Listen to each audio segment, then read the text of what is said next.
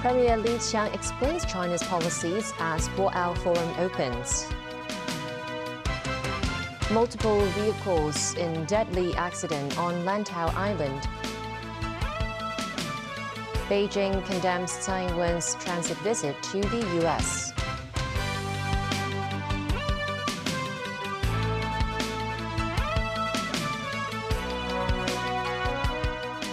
Good evening and welcome to TVB News. The Boao Forum for Asia Annual Conference 2023 officially opened today. In his keynote speech, Premier Li Qiang explained China's positions on major international and domestic issues. He also said China will stay committed to reform, opening up, and innovation-driven development, no matter how the world situation may evolve. Timothy Lee reports. At the opening plenary of the Boao Forum for Asia Annual Conference this morning, Premier Li Qiang delivered a keynote speech that explained China's major policies to the world. He said in the past 10 years, China has pushed forward its foreign policy of a community with a shared future for mankind as part of Beijing's developmental framework to cooperate with nations. We need to work together to build an anchor for world peace, a source of impetus for global growth, and a new pace setter for international cooperation to add certainty to world peace and development and shape a better future for humanity. Li said for substantial development to be realized in Asia, the continent must do all it can to prevent internal chaos and wars, adding that Beijing opposes unilateral sanctions and the new Cold War mindset that some countries have adopted. Li also noted the Chinese economy showed an encouraging momentum in the first 2 months of this year, and the situation will be even better in March. He insisted Beijing will never pursue modernization through war or colonization, and China will bring progress to its 1.4 billion plus population to become a modern society through peaceful development. Some 2,000 political and other leaders from 50 countries or regions took part in the Boao Forum. This is the first time the event was held physically since the COVID pandemic. Timothy Lee, TVB News. The Boao Forum was attended by many world leaders and heads of global institutions. They spoke on important issues spanning geopolitical competition, Sino-US relations, and the Belt and Road Initiative during the event. Daniel Rell tells us more. Speaking at the Boao Forum for Asia, International Monetary Fund Managing Director Kristalina Georgieva called for global cooperation and solidarity in a time of high uncertainty and geopolitical tensions. We expect 2023 to be another difficult year, with global growth falling below 3%, as the effects of the war in Ukraine and monetary tightening continue to take hold. We have learned that supply chains must be made more secure and more resilient. Addressing these concerns, as we heard from Premier Li Qiang, it requires a pragmatic approach, working together where it matters most. Malaysian Prime Minister Anwar Ibrahim also called for unfettered competition to give way to collaboration. He highlighted the importance of China's Belt and Road Initiative in promoting solidarity and cooperation in Asia. The rivalry to be ahead in this can take either a productive or destructive turn. On the one hand, we need to recognize that countries will always seek to protect their intellectual property rights and try to stay ahead on the competition. On the other hand, we need to establish certain guardrails so that the competition does not lead to bifurcation in the technological world, one that will raise costs and impede progress. Translating lofty ideas into practical reality, solidarity and cooperation is best exemplified in the realization of the Belt and Road Initiative. Meanwhile, Singaporean Prime Minister Lee Hsien Loong warned about grievous consequences brought by tensions between China and the US and called on the two countries to stabilize their bilateral relations. We hope that China and the United States will succeed in stabilizing their relationship and establish sufficient mutual trust and respect to cooperate in areas where their interests are aligned. Daniel Rowell, TVB News. Before attending the Boao Forum, Premier Li Qiang met with Chief Executive John Lee. The pair shook hands as they took a group photograph, together with other Hong Kong delegates such as Hong Kong Stock Exchange Chairman Laura Cha and Chinese General Chamber of Commerce Chairman Jonathan Choi.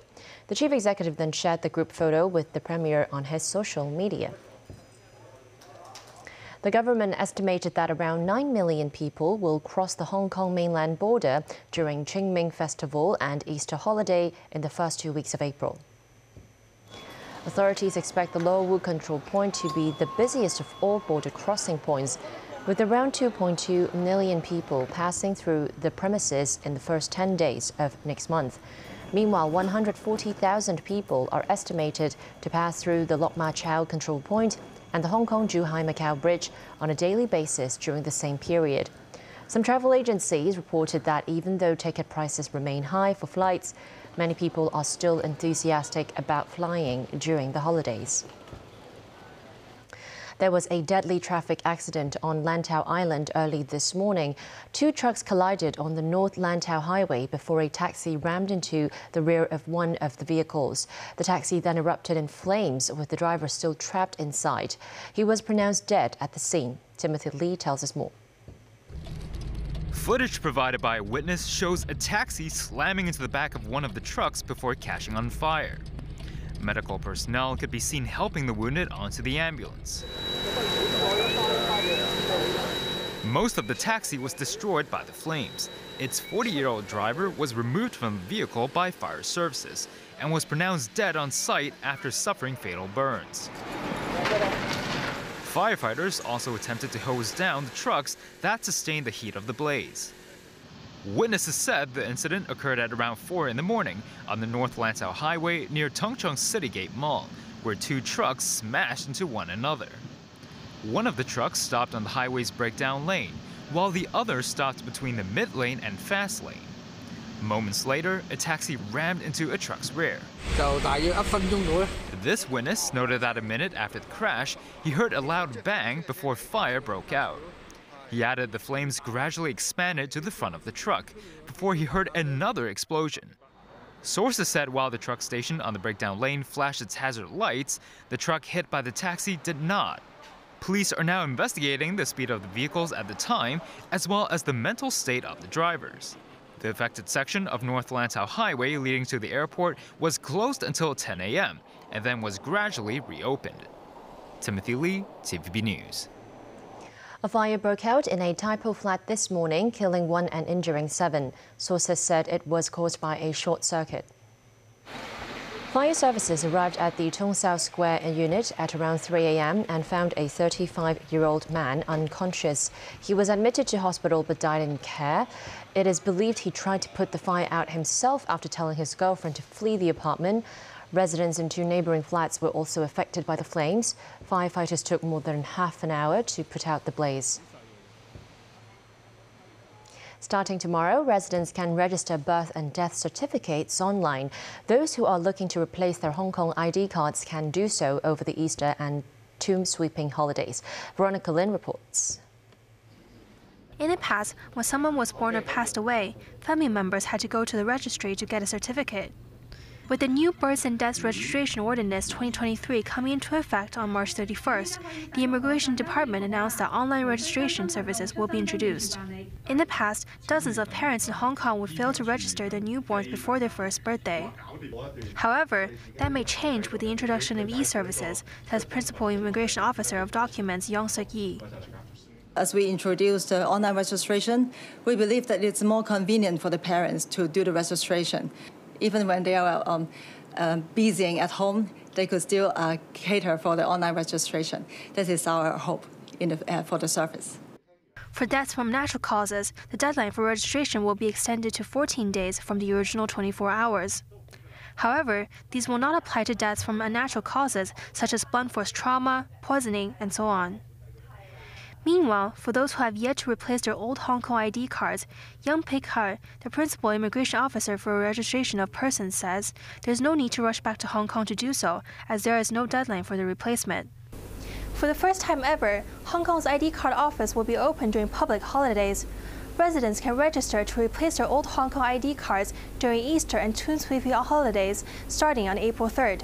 Veronica Lin, TVB News. Beijing has criticized the U.S. for arranging Taiwanese leader Tsai Ing-wen's visit. This came as Tsai arrived in New York and was scheduled to spend Thursday in the city. Jason Tan has more. Taiwan leader Tsai Ing-wen arrived in New York for a U.S. stopover. She was greeted by some supporters, but there were also people opposing her visit. More than 100 organizations, including the American Chinese Association, posted a statement in newspapers protesting against Chai's collusion with the US. But Chai has vowed not to let external pressure prevent the island from engaging with the world. Her remarks came after Beijing threatened retaliation if she meets US House Speaker Kevin McCarthy. Chai is en route to Guatemala and Belize, two of the few countries that recognize Taiwan diplomatically. She will stay in New York until Saturday and will visit Los Angeles on her return from Central America. The White House insists Chai's transit is consistent with Washington's long-standing One China policy, which remains unchanged. Beijing has repeatedly warned US officials not to meet Chai. Mao Ning, Chinese Foreign Ministry spokesperson, today said the US disregards China's solemn complaints and repeated warnings by arranging the so-called transit for Chai to go to the US. And Beijing strongly protests and condemns that. Over the weekend, Honduras severed its ties with Taipei in favor of Beijing. And the president is planning to visit China. Jason Tan, TVB News. Former Taiwan leader Ma Ying-jeou continued his mainland trip today in Wuhan, Hubei province. Ma is expected to meet with the director of Beijing's Taiwan Affairs Office this evening. This morning, Ma visited the Wuhan Revolutionary Museum, which commemorates the Xinhai Revolution that overthrew the Qing dynasty and established a republic in China more than a century ago. Ma said he idolized Dr. Sun Yat-sen, who led that revolution, and spoke at a podium like Dr. Sun once did. He then went to the Wuhan Archives Bureau that showcased an exhibition on the coronavirus. Ma said he was impressed by how authorities handled the pandemic. During the afternoon, he accompanied 30 students from Taiwan to Wuhan University. Still to come on tonight's news, robots in operation to help prevent flooding in the city. The Pope is sick, but he's not infected with COVID. Britain's King Charles visits Germany to improve ties.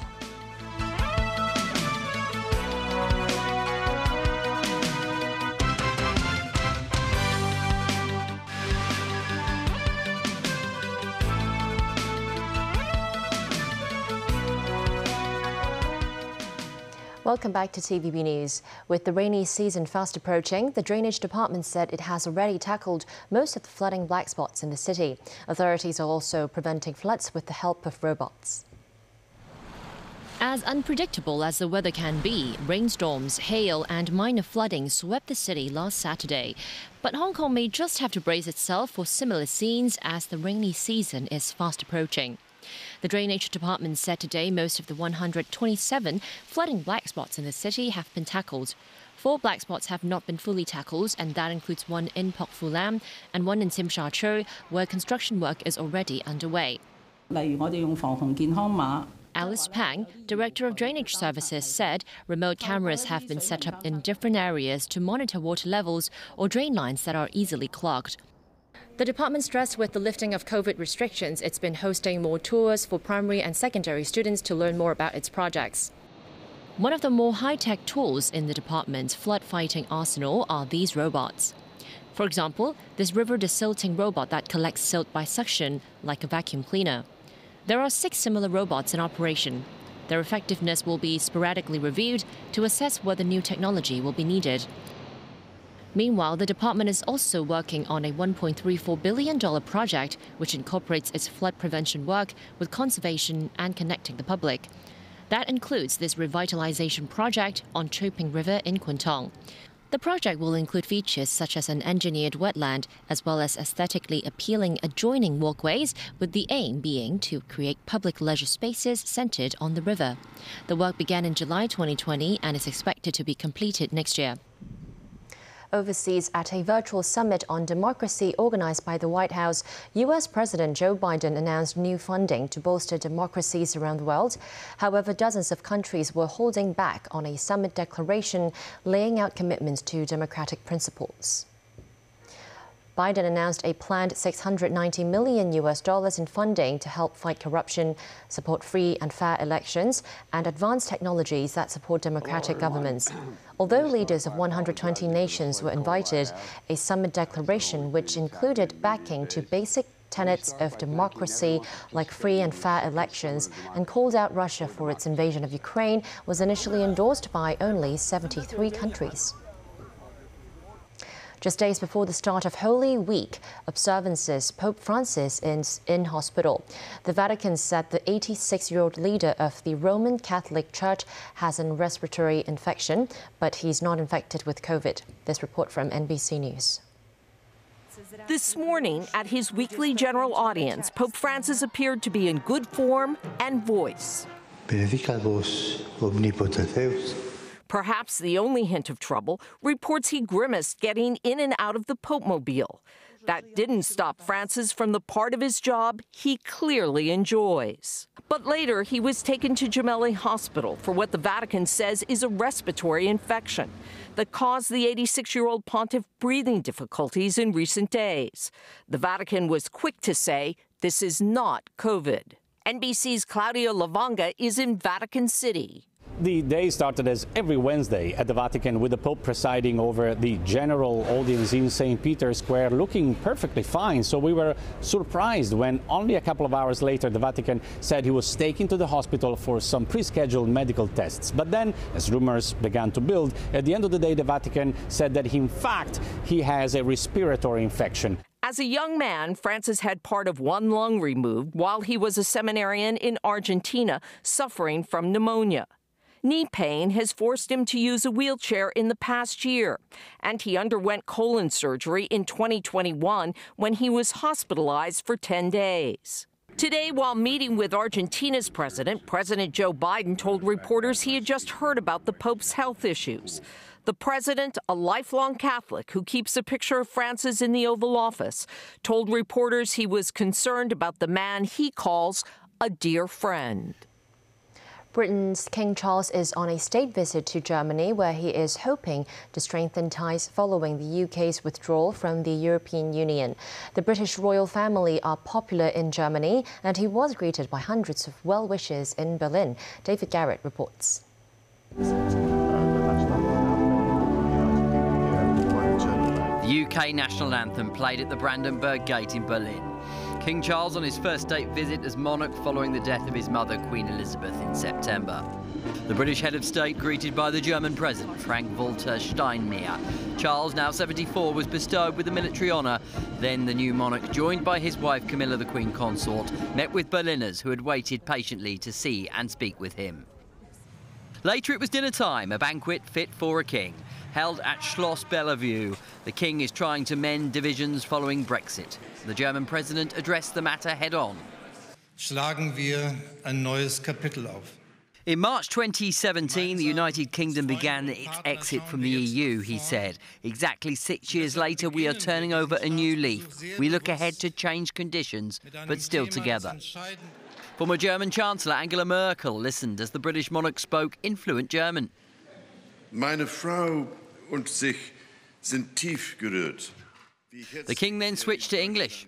It was, Mr. President, a friendship which mattered greatly to my mother, the late Queen, who cared deeply about the bond between our two countries. Charles spoke on environmental issues and shared values. And, of course, we stand side by side in protecting and advancing our shared democratic values.